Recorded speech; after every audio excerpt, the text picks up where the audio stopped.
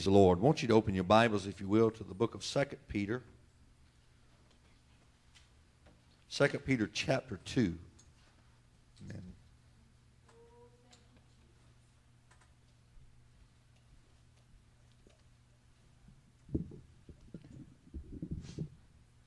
Second Peter chapter 2.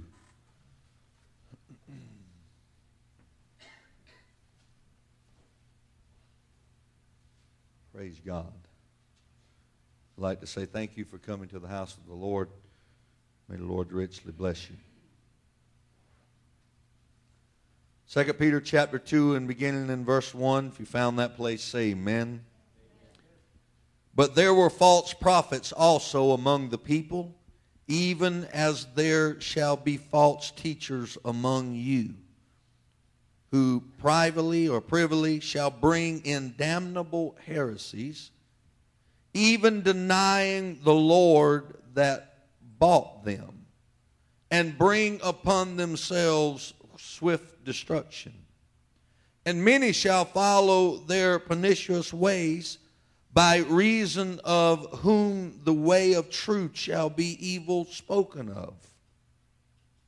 I believe that's the day we're living in. And through covetousness shall they with feigned words make merchandise of you, whose judgment now of a long time lingereth not, and their damnation slumbereth not. For if God spared not the angels that sinned, but cast them down to hell, and delivered them into chains of darkness, to be reserved unto judgment. Now, let me pause right here. Maybe not every one of you have ever read this, but this is what happened to the angels that was cast out of heaven, who lost their first state. You know, I'm not one to beat a dead horse, but the more I read this Bible here, the more I realize how wrong the doctrine of eternal security is. If God spared not the angels, why in the world would he spare us? You know what I'm saying? I mean, if the angels who had already were in that celestial city, if they were not able to maintain their status because they turned against God, what in the world is going to happen to people on this earth that turn against God? Amen? Let me read that one more time. For if God spared not the angels that sinned, but cast them down to hell, and delivered them into chains of darkness, to be reserved unto judgment, and spared not the old world, but saved Noah and the eighth person, a preacher of righteousness, bringing in the flood upon the world of the ungodly, and turning the cities of Sodom and Gomorrah into ashes, condemned them with an overflow, making them an example unto those that after should live ungodly. Now, see, that's why we preach about righteousness. That's why we preach about holiness. That's why we preach about a sanctified and consecrated lifestyle. Is because we don't want to wind up like that antediluvian age that drowned in the flood of God's judgment. We don't want to wind up like the people in Sodom and Gomorrah that God rained down fire and brimstone on. We don't want to wind up like the angels that once lived in the heavenly worlds but was cast out of heaven and at the command of God was chained and cast into a lake of fire into everlasting darkness. We don't want to be like that. Amen?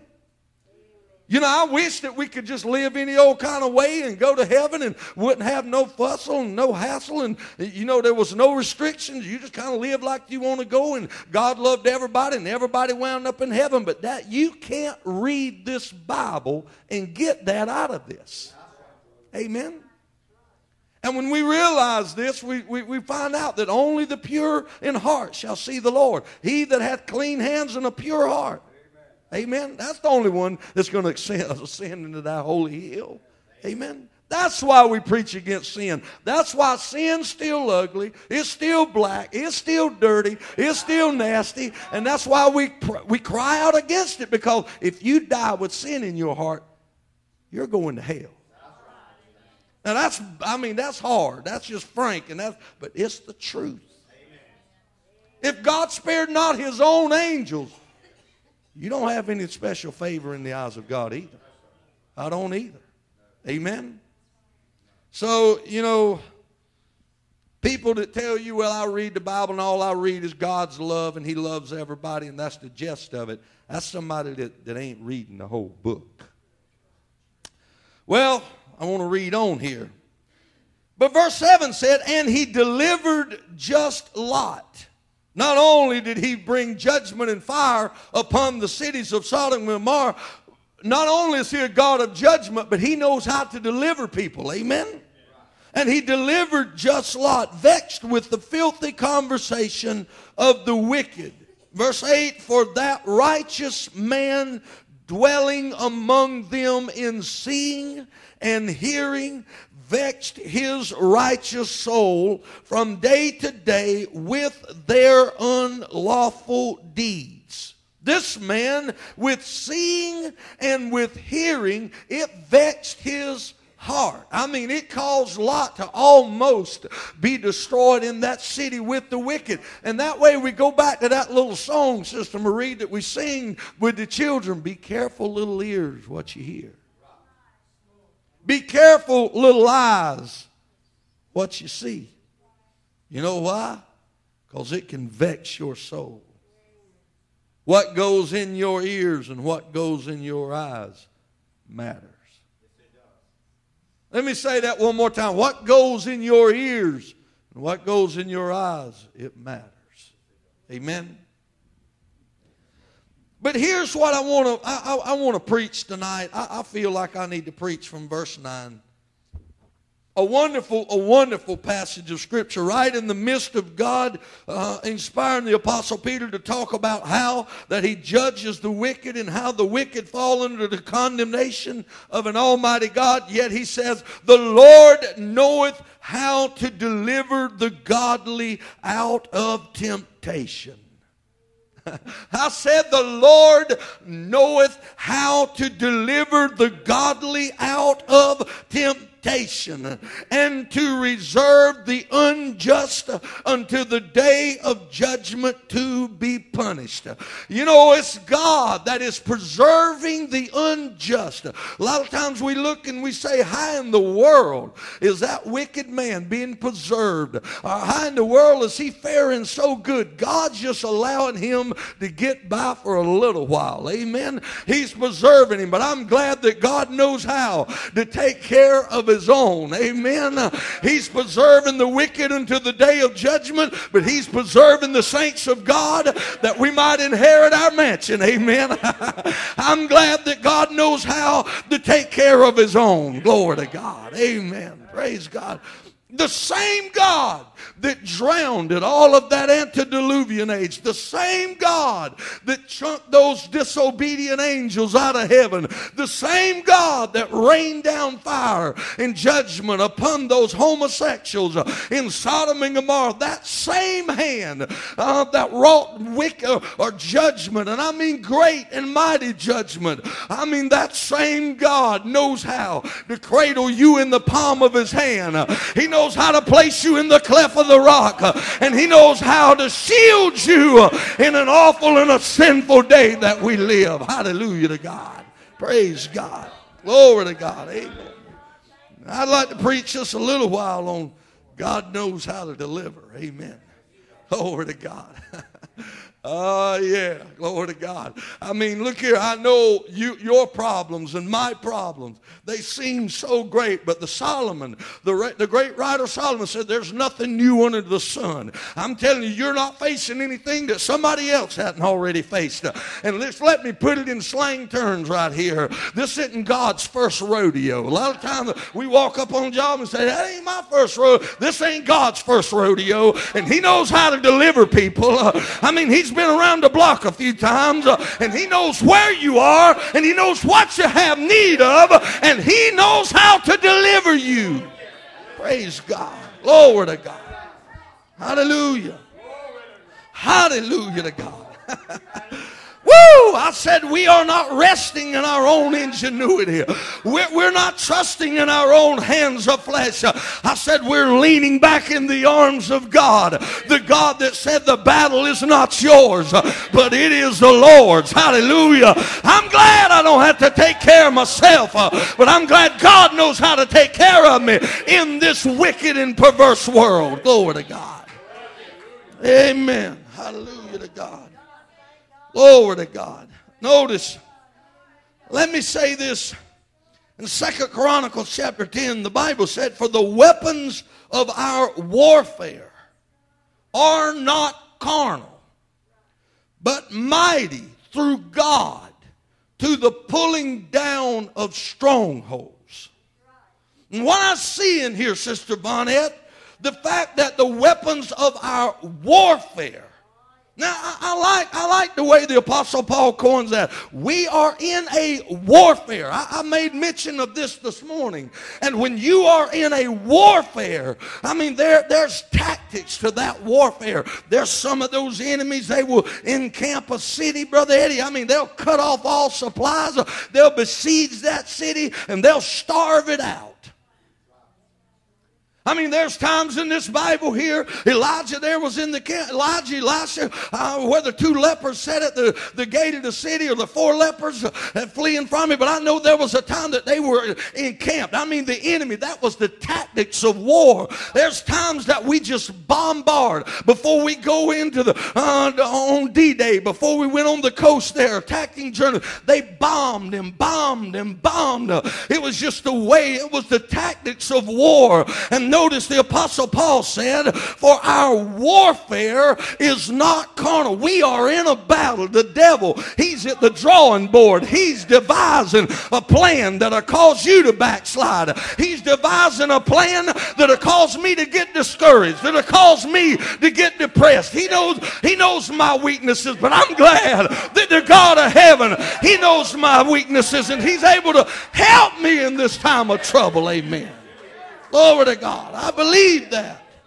You know, sometimes we just can't look behind the curtain. We just get this idea that we're floating on the sea of life all alone, no help. I mean, we're just floundering around, no trouble. Man, I mean, God, he is a deliverer. I said we are the children of God. We are his sons and daughters, and he cares that I make it to heaven. He said, have I any pleasure that the wicked should perish? Ladies and gentlemen, God don't want you to go to hell. He's not standing over you with a bat ready to drive you into hell. He wants us to get on these altars and pray. He wants us to be full of the Holy Ghost. He wants us to enter in to that city he's prepared for us. Amen. That's right. Glory to God. But we are in a warfare. And this verse tells us that Satan's going to use tactics. He's going to use whatever he can. He's an opportunist. If you get discouraged easy, he's going to discourage you. Amen?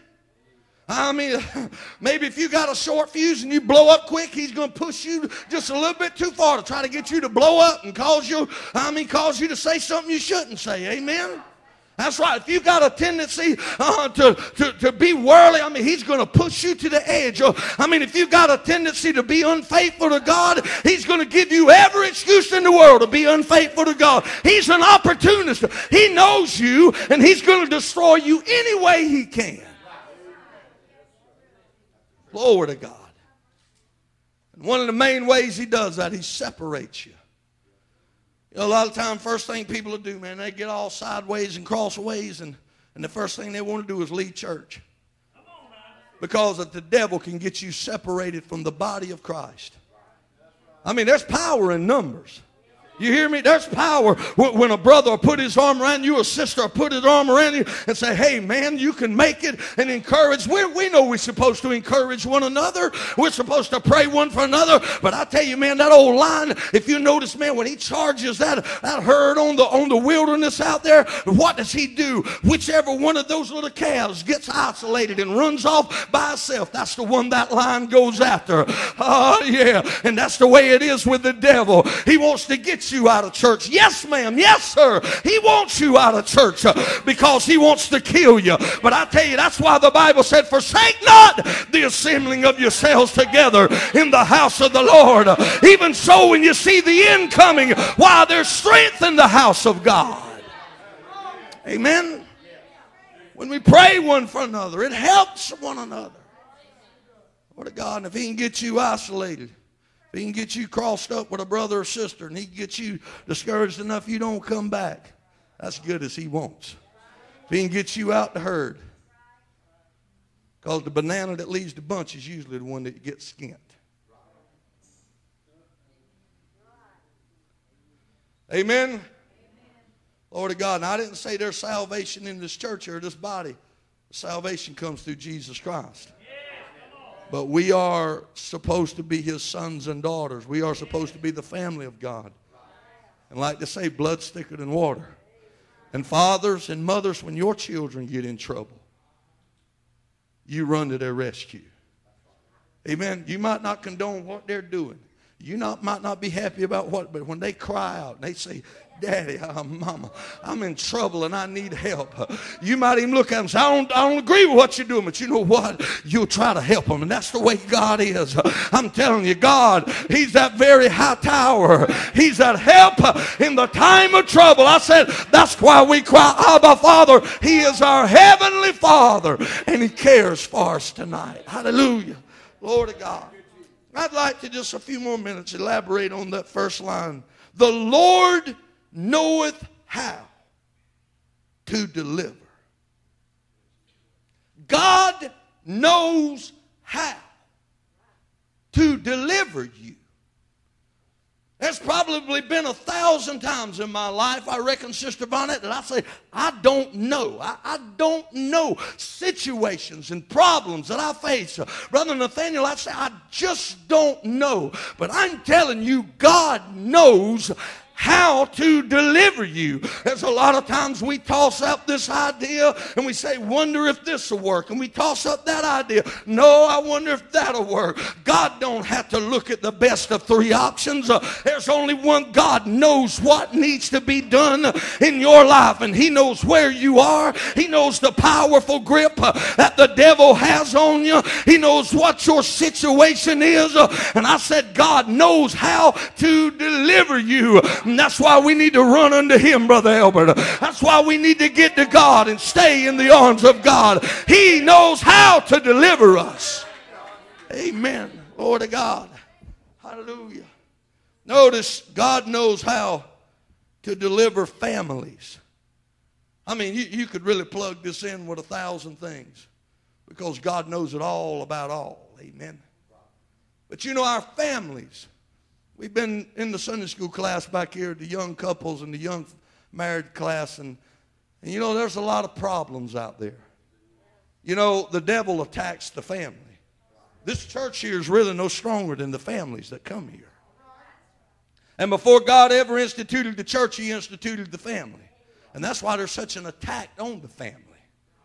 They come up with this idea that one parent's just as good as two. Don't believe that lie. Let me say that one more time. I said our philosophers and our school teachers and our leaders in Washington tell us that one parent is just as good as two. I say that's hogwash. In every family there needs to be a man and there needs to be a woman. And they don't need to be two men living together raising a child, and they don't need to be two women living together raising a child. You're distorting the order of God. There needs to be that tender touch of a loving mama, and there needs to be that disciplining hand of that father. God did that. You say, I don't like the program. I tell you, God come up with the program, and you can like it or lump it. He didn't give you an option to weigh in on the matter. He said, this is how it's going to be. Glory to God. Glory to God. Well, praise God. Hallelujah to God. I'm feeling kind of dangerous in here. Glory to God. God knows how to deliver our families. And notice, you remember that marriage at Cana. Remember one of the first miracles that God ever did. It was related to a marriage, to a family. You know, God's concerned about families. Amen. God's concerned about that wedding, that marriage at Canaan there. But notice, the first thing that I noticed there is they invited Jesus to the marriage. You know, if you're having marital problems, first thing you need to do is invite Jesus into your marriage. Amen? I'm talking about if the Lord's going to deliver you, you got to at least let him in your life. Amen? You can't ask him to deliver you if you don't serve him. Amen? I know so many people, man, I mean, they just say, well, I love the Lord, and they live in the old kind of sloppy way, and they don't go to church, they don't read the Bible, and then time they get in the gym, it's, oh, I'm a Christian, I love Jesus. Hogwash, man. If you love the Lord, you'd be in the house of God. If you love the Lord, you'd pray. If you love the Lord, you'd read his word. Amen? Lord of God.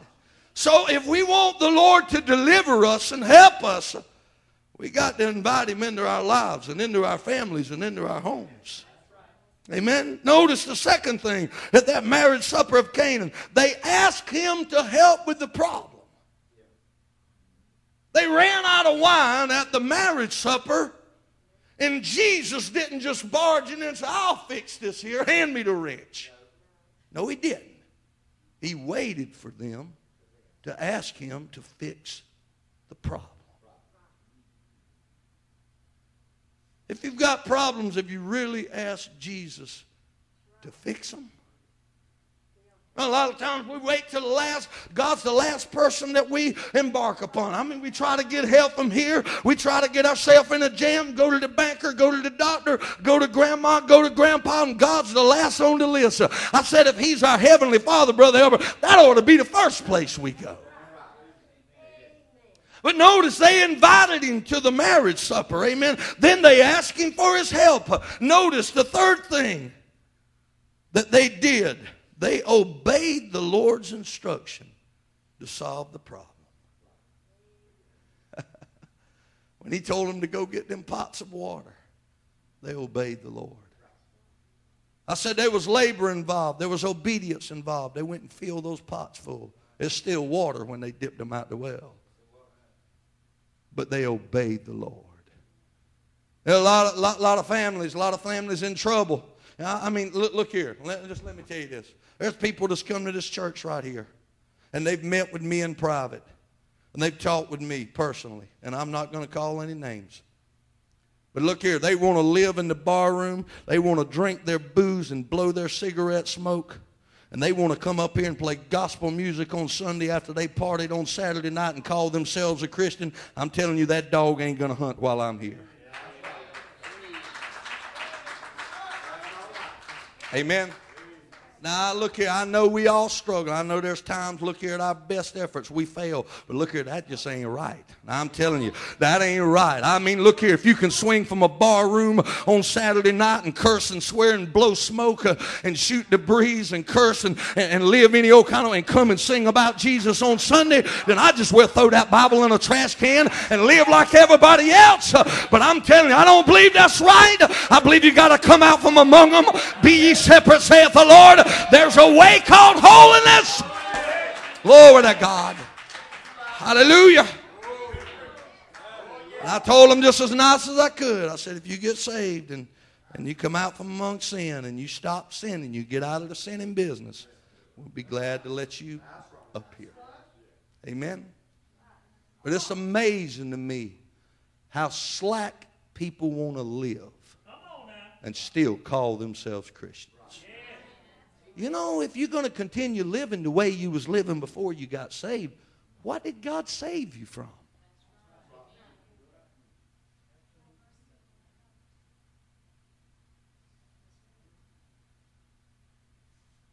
What shall we say then? Shall we continue in sin that grace may abound? God forbid. For how shall we that are dead to sin live any longer therein? We were saved from sin, and we are to continue to live apart from sin. Amen. Glory to God. God knows how to deliver families. God knows. I'm just preaching to you about those first few words. The Lord knoweth how to deliver. I mean, there's times that I don't know what to do, but God does. Amen. The Lord, we live in some awful days, church. I know the message that I preach is not very popular. There's a lot more ecumenical type message and a softer and just a non-offensive message. I understand that. I'm not crazy. I hear other preachers, but I'm telling you, we're living in dark days. I believe we're living in days where sin is coming in like a flood. And man, sin's always on sale. I mean, it's right at the punch of a button. Everywhere you look, there's just ungodliness everywhere around us. And it's closing in on the church. And I want us to be ready. I don't want us to be contaminated. I don't want us to be found unworthy when we stand before the Lord. But God knows how to deliver us. Even in this wicked age that we live, God knows how to keep us, keep our foot from slipping. He knows how to preserve us until the day of judgment. Hallelujah to God. Praise the Lord. Amen. In a day that sin abounds, God knows how to deliver us. Amen. I mean, everywhere you look, man, it's not that you got, I mean, just everywhere you look, there's just, I mean, opportunity. Sin is always on sale. It's kind of like my wife, man. I mean, she goes shopping, man. It don't matter what Saturday it is, man. Go downtown. She say, you ain't going to believe this. I say, what? I'm on the phone. She said, they're having a big sale. I say, no. That's the way it was last Saturday and the Saturday before. And the Saturday before that, there's always a big sale because they know them women's not working and they're going to be shopping. Amen. And so they'd take a $50 dress, mark it up to $100, scratch through the $100 and say $50 off or half price, and you're paying $50 anyhow. And you got that woman standing there with them eyes and says, it's a half price.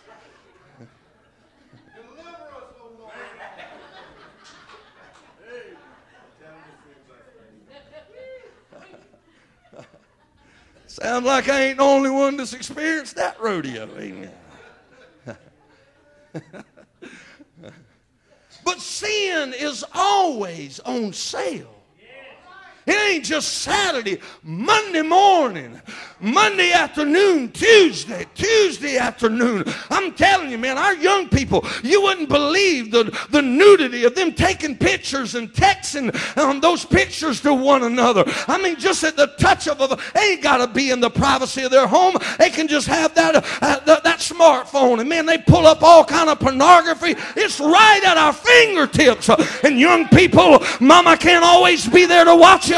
Daddy can't always be there to watch you, but you better run for safety. You better shun the devil. You better cry out to God and pray that you don't enter into everlasting judgment. Praise God. It's everywhere. These corruptible days that we're living in, sin is on every corner. And if the devil can't get you one way, he'll get you another. But I'm preaching to you that the Lord knows how to deliver you. Hallelujah to God. God's not up in heaven scratching his head saying, what in the world am I going to do now that they've come out with the internet? What am I going to do now that they've come out with smartphones? What am I going to do now that they've opened the new gentleman's club down? No, no, no. I'm telling you, God, he already knows, and he knows how to deliver you. If you're willing to run to him, I tell you, God's got a fence that the devil can't break through. God's got a fence that the enemy can't penetrate. Hallelujah. Woo! That fence is sanctification. Glory to God. Woo! Hallelujah. That's why we believe you ought to be sanctified after that you get saved. Salvation's good, but sanctification will build a fence. It'll help you keep the enemy out of your life. Amen. Glory to God. Well, praise the Lord. Notice, God knows how to deliver us from past mistakes. Sometimes that's the worst mistakes in the world.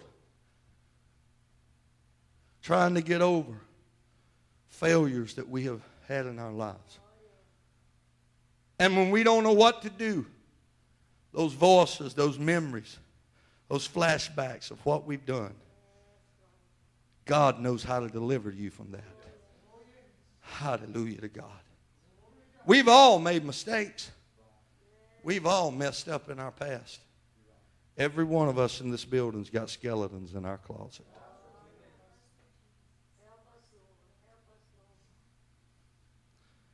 And you know, a lot of people feel like that's their calling, to go around and unlock closets and pull people's skeletons out. You know, that didn't never help the kingdom of God. Now, I believe if somebody's getting up and I believe somebody's preaching, I believe somebody's in the church, I believe, look here, I read to you, I believe that church of Ephesus or church of maybe Sardis or Smyrna, how they tried them that said they were apostles and they found them to be liars. Amen? I mean, hey, look here, I believe you ought to be able to check somebody out. If they ain't living right, they don't need to be teaching your children. Glory to God. Amen. Hallelujah. Well, praise the Lord. He knows how to deliver us from our past mistakes. The Apostle Peter in that garden with Jesus. The Bible said after Jesus had prayed that third time that there came the servants of the high priest, and one of those servants was Malchus. And the Bible said, and Malchus, after that Judas kissed Jesus to betray him, Malchus and those went to bind him. And the Apostle Peter took that sword. The Apostle Peter was going to kill that boy. A lot of times we say, well, he just cut his ear off, he just played. No, no, no, no, no. The Apostle Peter was going for blood. He was going for that man's life. And I believe when the Apostle Peter come down with that sword, that man ducked like that and he got his ear. He was going to kill him. But you know, Malchus ought not have been there to start with. Now, wait a minute. I'll get to Apostle Peter in just a second. Well, let's take them as they come. Malchus shouldn't have never been there trying to arrest the Lord and Savior Jesus Christ. There's a lot of times people get in trouble when they're in the wrong place. Malchus didn't have no business there, Brother Tyrone. He was walking on dangerous ground. Let me tell you this, ladies and gentlemen. I know I sound like I wasn't really planning on doing that. It sound like I come in here beating and framming and pounding. But I'm telling you right now, I heard a lot preachers talking about they have beach ministries and stuff. Let me tell you something, man. You don't need to be down there at that beach while it's hot. You don't need to be down there at that beach while it's hot. That's right. Amen. I am fully convinced, Sister Bonnet, you can throw me out tonight if you want. I'm fully convinced God is not going to rapture not one woman off of Myrtle Beach with a bikini on when he comes back. Not one. And he's not going to rapture not one man down there lusting over them either. Not one. Now, I'm fully convinced of that. I believe that. And if I'm wrong and they get to heaven, well, I'll just shout up there in heaven with them. It won't matter up there. Amen? But I just believe that that is not becoming holiness. I believe it's important for God, for us to wear clothes. If it wasn't, when that man come running out of those tombs naked, the Bible said he was found at the feet of Jesus, clothed and in his right mind. Jesus clothed Adam and Eve in the garden, and he clothed Legion. And so that lets me know that it's important to God for us to be clothed. Amen? Well, I can move on now, right? Praise the Lord. Glory to God. God knows how to deliver us from our past mistakes. Malchus shouldn't have been there. But you know what? The Apostle Peter shouldn't have pulled that sword out and tried to kill that man either. But I want you to look at this situation now. God was doing more here than just a miracle. Here's Malchus holding his ear, screaming. Here's the Apostle Peter standing there with a sword with blood on that edge of that sword. Here's all of those servants and those soldiers and the high priest servants. They're standing there and they're saying, oh man, here's Malchus screaming. And that's when Jesus, I preached that message, loose me. Jesus said, loose me and let me get to that man. Why? He wanted to heal Malchus. But not only was he wanting to heal Malchus so that he could stop the pain and stop the bleeding, but the Apostle Peter's in trouble now. The Apostle Peter has pulled the sword and tried to kill one of the servants of the high priest. He's in big trouble. He's in hot water now. They're going to probably hang the Apostle Peter, Sister Sandra. Not only is Jesus going to heal Malchus, but he's going to take away the guilt. He's going to remove the evidence of what the Apostle Peter has done. Now when Malchus goes back to the high priest and says, that man cut my ear off, they can say, what's that on your head? Oh, well, Jesus healed me. And they can say, yeah, right. Jesus knew he needed the Apostle Peter on the day of Pentecost to stand up and 3,000 souls would be saved. That would have never happened if Jesus had not healed his ear. I'm telling you, Jesus knows how to take care of your past. Glory to God. I'm telling you, you can make a wreck of things. You can have your life turned upside down, but God knows wherever peace goes back, and he's able to help you if you but come to Jesus. I said he knows how to put broken pieces back together. God can help you tonight. In our minds, we just think that we're so far away from God, but he's standing in the shadows, Brother Mushy. He wants to help us. He's concerned about the mistakes I've made, and he wants to put the broken pieces back together. And God loves you and me tonight. Amen. The Lord knoweth how to deliver from past mistakes. Amen. I went in prison. I was witnessing in prison one day. And man, after we got through preaching and singing, had the old guitar in there, man. There's an old boy sitting over at the table, man. He had a big old puzzle. He had one of them, I reckon, 1,000 or 10,000 piece puzzle. I don't know how many. It was a bunch of them. He was over there, and he just getting started. I went over and just sat down right beside him. Man, I mean, he had tattoos. He had a skint bald head. He had tattoos on his head, on his neck. I mean, he had like a sleeveless shirt, man. He had, boy, I mean, he was muscled up. He looked like he rode with Hell's Angels or something. That was a rough-looking dude. I went over there and sat down at a little table, a little stainless steel table. I started talking with him about his life. I said, sir, have you ever been a Christian? Nah. I said, have you ever been to church? Nah. I mean, just one question after another. I said, what are you doing in here? How'd you get in here? Well, I did this and I did that and did that. I said, well, you know, the Lord can help you. He looked up at me and he said, Lord, help me. He said, man, I've had this many wives and my home's busted up and my children don't want to talk to me and I've had this conviction and I've had that. I robbed a convenience. I mean, he went down the line, and when he got through, I was thinking, whew, I wonder if the Lord really can help this fellow. I mean, he had a list. But when he got through, Brother Albert, I was sitting there and I was thinking, man, the Spirit of God just jabbed me in the heart like that. And I reached over in those puzzles and what little bit he had done, I just scrambled all them pieces up. He's sitting there looking at me like I was crazy. And I grabbed that box. I said, what you just told me. And I said, your life is a bunch of broken, misplaced pieces. And I held the cover to that box up, and I said, God knows where every piece goes. And I said, God can mend your past. Man, I tell you, that big old boy, he started doing like that in tears. Man, we got down on that concrete floor and prayed. I mean, the Spirit of God, God grabbed a hold of that man's heart. Let me tell you this. It don't matter where you've been, what you've done. I said, God is a God that'll forgive, and He wants to help you tonight. He's concerned about you, and He can reach into yesterday, and He can help you with those problems in your life. Hallelujah to God. Hallelujah. The Lord knoweth how to deliver. You don't know how to do it. You don't know where the pieces go. You don't even know the next step to make in your life. But God knows how to deliver you. Praise God. Hallelujah. Woo! Amen.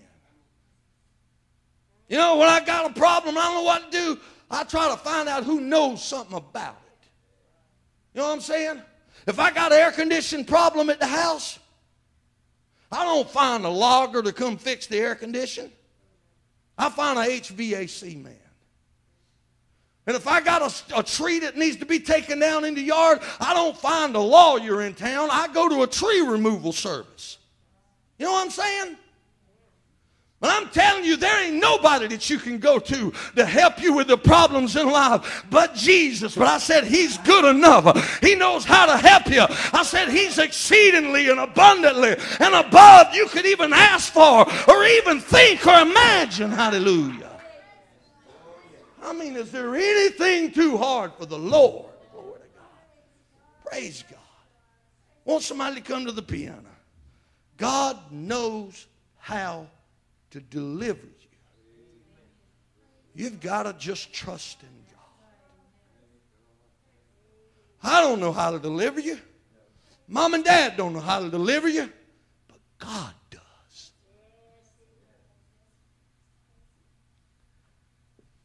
God knows how to turn hopeless situations around. I said, God knows. I mean, when God's at His best, is when you got the Red Sea on one side and Pharaoh's army on the other, Brother Tony. That's when God knows how to deliver. Who would have ever thought that the waters of that Red Sea could roll back? Nobody but God. I like to think, Brother Elbert, of them walking through that Red Sea. You ever thought about walking through that Red Sea? I thought about that the first time we ever went to the aquarium. I was telling Austin the other day, he said, Daddy, you never have carried me. I said, let's go walk through that tunnel, that glass tunnel. They got the sharks swimming all around you. He said, Daddy, I don't know if I want to do that or not. They got a glass bubble down through that, man, them big sharks swimming all around you. You on the bottom, man, looking at all them fish all around you. You ever imagine them people walking through the Red Sea, a wall of water, see one of them Nerf sharks just come up to the edge and turn back like that? I only know, maybe their fin could come out the side of the water. I don't know, but I know this. The Bible said they walked over on dry land. I said, you know, when they make movies of the Red Sea, they just cannot get it in their thick skulls what God said. It always has to be knee-deep water. But if He can roll back 40 or 50 or 60 foot, why can't God get in the last 12 inches? Men just don't want to believe God fully. But I'm telling you, they kick dust when they walk off the bottom of the Red Sea. Hallelujah. Why? Because God knows how to deliver His people. Hallelujah to God. Praise the Lord. Glory to God. Hezekiah. You remember what King Sennacherib sent? Said, I'm a go in there and wipe y'all clean. Y'all had it. Old Sennacherib was he was bowing his chest. I mean, he was boasting. He said, I'm fixing to go in there and wipe y'all up. I'm going to clean you up. You know what Hezekiah said? The Bible said Hezekiah, he brought that letter that Sennacherib had written. You know what he did with that letter? He brought it and he laid it on the altar before the Lord.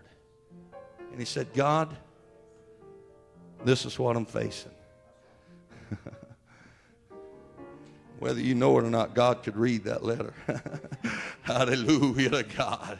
Oh, yeah. I said Hezekiah didn't know what to do, Sister Sandra.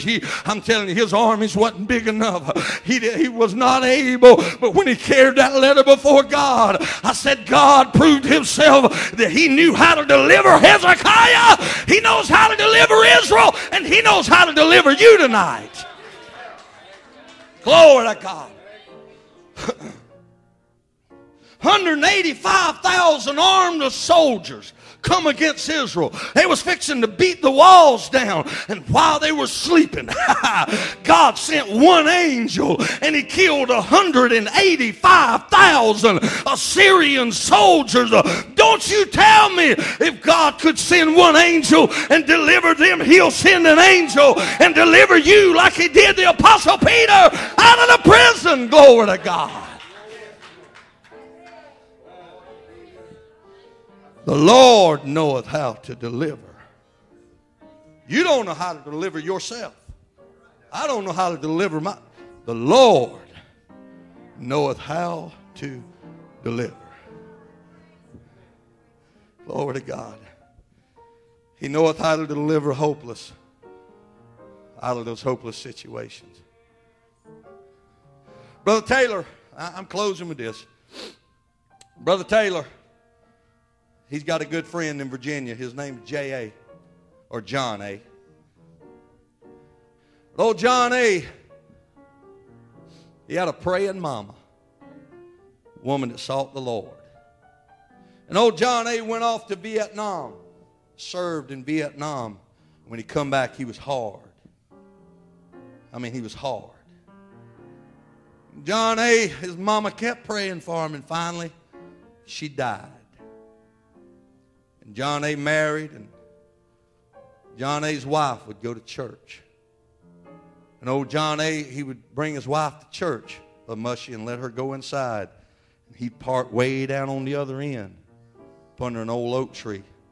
And while they was in church, he'd sit down there and drink his beer. When you see him start coming out the church, he'd pull up there and pick his wife up. Now, I'm talking about a man that was deep in sin. But I'm talking about a man that God changed. A man that's a good holiness man now, solid. I mean, one of God's chosen. But he was deep in sin. And they said, one day, one of them old boys from the church asked somebody, said, what's that man doing? They said, oh, that's John A. down there. And his mother comes to church. He sits down there and drinks every service. Brother Taylor told me that John A. said, one day, one of them men out the church said when it came church time, when he got out of his car, said he didn't go into church, said he walked all the way down to the end of the parking lot, opened the door, and got in the old truck with John A. It said the whole service, he sat there and talked with John A. It said the next service, he sat there. It said the next service, he sat there. And the next, said a couple of weeks went by. And that boy was getting a burden for old John A., drunk, sitting down on the far end of the parking lot. They said one night, that young boy out of that service told John A., said, won't you put that beer down and let's go into church. Said John A., said, you know, I think I'll do that. Said old John A. come in the back door to church and sit down, Brother Tyrone. Something got a hold of old John A.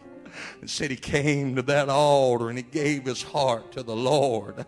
Hallelujah. I said he made a good, godly man. Why? Because God knows how to deliver someone from the power of the bottle. I said God knows how to deliver from the power of the needle. God knows how in a wicked and perverse generation to keep his church unspotted. God knows how to deliver. You just got to run to God. Hallelujah. But Jimmy said, old John A., deacon in the church now, cutting the grass. Said old John A., every time he cut the church grass and he'd pass his mama's grave, they said when he'd get up there close to his mama's grave, said he'd shut that lawnmower off every time. He'd get off that old lawnmower. Said he'd kneel down in front of that faithful mama's grave and said he'd always tell her, Mama, thank you for praying for me. You see, his mama knew that the Lord knew how to deliver that boy.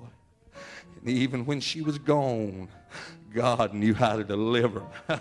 You know what I'm praying, Sister Sandra? I don't know how long you're going to be here. I don't know how long I'm going to be here. But even if you have to go by the way of the grave, I'm hoping them boys will park that company truck one day, walk up to Mama's grave and say, thank you, Mama, for praying. God knew how to deliver me. Hallelujah. I'm telling you, you don't know how, but God knows how to deliver you. Every one of us. Hallelujah to God. It's too big for you. It's not too big for God. It's too great for you. It's not too great for God. He knows how to deliver his own. Hallelujah. I want us to stand in this place tonight. I want everyone that would. I want you to make your way to this altar. And let's stand around this altar. Let's kneel around this altar. And let's pray this prayer. God, deliver us from the power of darkness. Deliver us from the power of the enemy. Because God knows how to deliver us. Amen. Glory to God. Everyone that would. Glory to God. Hallelujah. Hallelujah. Hallelujah. Praise God. Praise God. No matter where this road may lead, walking with Jesus is where I'll be.